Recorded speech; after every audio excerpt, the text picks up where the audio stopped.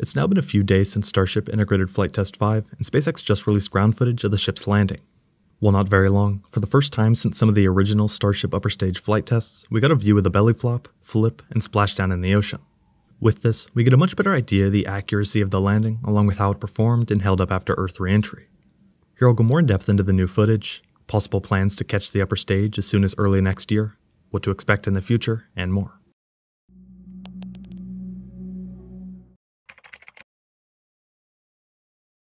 Only a few hours ago, SpaceX released a 21-second video from a camera on a buoy out in the Indian Ocean.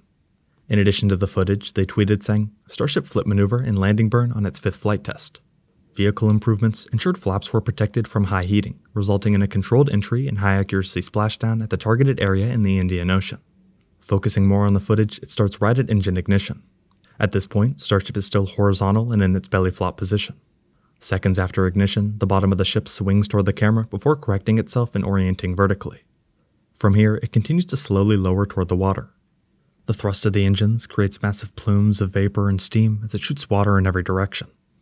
Even still, you can clearly see the engines firing and slowly getting closer and closer to the surface of the water. Finally, it makes contact with the ocean and any light or fire gets extinguished by the water. This is where the video that the company just released ends.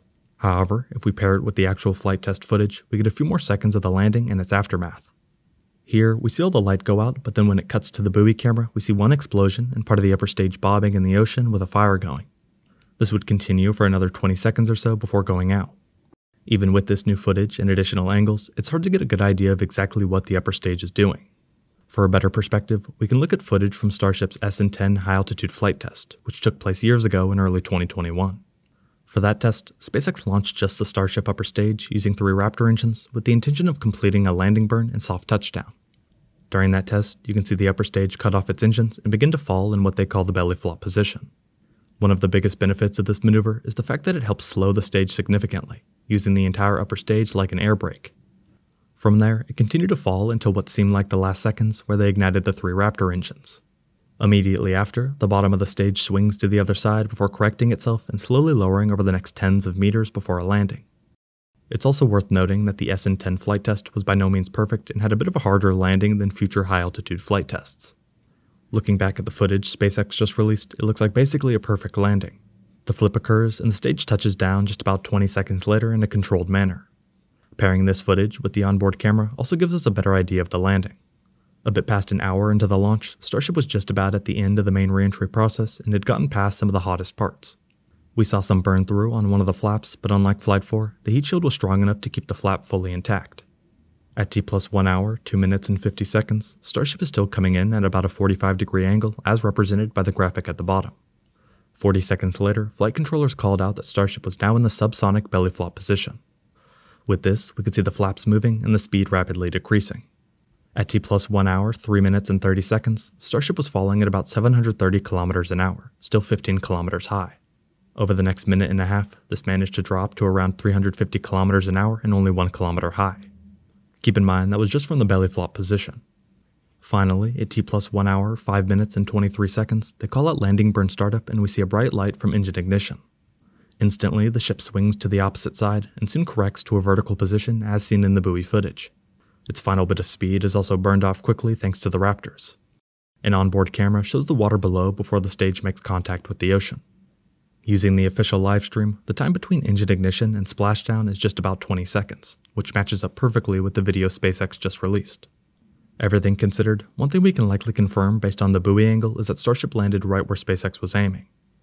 On Flight 4, a very similar sequence took place where days later, SpaceX released a new camera angle from a buoy showing the landing burn and splashdown, that time of the booster. In that instance, the company would eventually go on to confirm that it had landed exactly where they intended it to with a very small margin. It's possible something similar was done with the upper stage. As far as why this is important, SpaceX has even more ambitious plans for the future.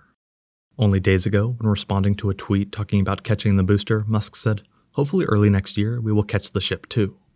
With it already being mid-October, early next year is not far away at all, and highlights some of the ambitious plans we can expect to see sometime in the future.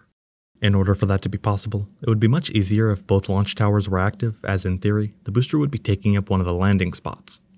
Granted, a lot of this is speculation, but catching the ship as well will be another challenge. The ship would likely orbit Earth multiple times after launch, which would give SpaceX time to prepare for reentry and catch back at the launch site. While very ambitious, after watching the catch of Super Heavy, catching the ship doesn't seem too far-fetched.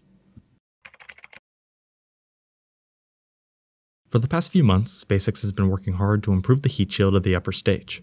Even leading up to the most recent flight, the company was quoted saying, "One of the key upgrades on Starship ahead of flight was a complete rework of its heat shield, with SpaceX technicians spending more than 12,000 hours replacing the entire thermal protection system with newer generation tiles, a backup ablative layer, and additional protections between the flap structures." This massive effort, along with the updates to the ship's operations and software for reentry and landing burn, will look to improve upon the previous flight and bring Starship to a soft splashdown at the target area in the Indian Ocean, they said. This definitely worked, but SpaceX is not done tweaking and upgrading the system. Back in June, Musk tweeted saying, "Note, a newer version of Starship has the forward flaps shifted leeward. This will help improve reliability, ease of manufacturing, and payload to orbit." In addition, he's expressed multiple times the challenges that come with creating heat shields. After the results of Flight 4, he said, "We're going to replace the whole heat shield on the ship. So the new heat shield tile is about twice as strong as the ones that were on the last flight. We want to put an ablative secondary structure, basically ablative protection, behind the tiles so that if a tile cracks or comes loose, it doesn't cook the rocket." In a different quote, when talking about the addition of the ablative material, he said, "It's not good for reuse, but it's good for saving your butt if a tile cracks or falls off. It's very tricky to put these tiles and have them work well because the tiles are ceramics. They're like a coffee cup or a dinner plate. So you have a whole bunch of dinner plates on a rocket that is shaking. It's shrinking cryogenically with the propellant and then expanding under pressure, and then the tiles are expanding when they get hot. So there's a lot of expansion and contraction happening while trying to keep all these brittle tiles from cracking or breaking off," he said.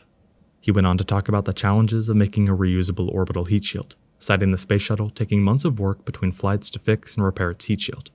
What's clear from these comments is that there still is work to do with the main heat shield tiles themselves as far as keeping all of them secure and in one piece throughout the entire launch process. This being said, the new ablative material in combination with the rocket's steel construction has proved to definitely be effective. The goal for Starship is rapid reuse. This obviously would not be possible if after each landing, the rocket needs repairs to the underlying ablative material and also adding back tiles that went missing. Fortunately for SpaceX, they're making fast progress and improving. Something to look forward to in the future. After a few days, SpaceX finally released a longer video from the buoy out in the Indian Ocean. This gave us a much better perspective of the ship completing its landing burn and splashing down in the water. With this complete, the company now has its sights set on catching the ship. We will have to wait and see how it progresses and the impact it has on the space industry. Thank you very much for watching.